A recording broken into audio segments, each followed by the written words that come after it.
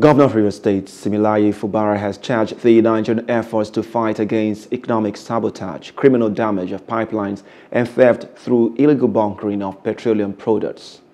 He gave the charge when he received on a courtesy visit the Chief of Air Staff Air Marshal Hassan Bala Abubakar at Government House in Port Harcourt.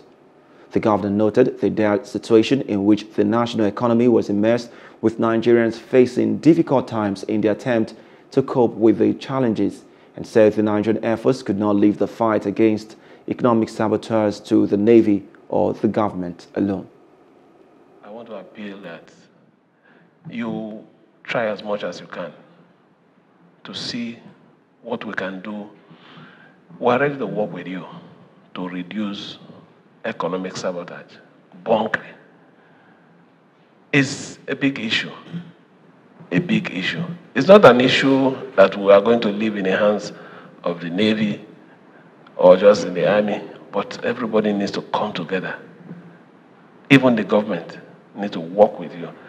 You play a very strategic role, and that role is those things that we can't see while on ground.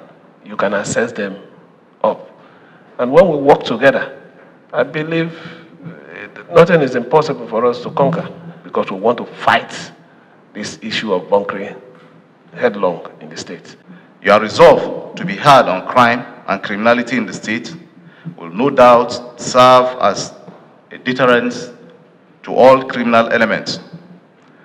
And in this regard, the Nigerian Air Force and other security agencies under the Operation Delta Safe are sparing no effort at ridding the state and the Niger Delta region as a whole of all thieves and other criminal elements whose activities have had negative consequences on Nigeria's national security.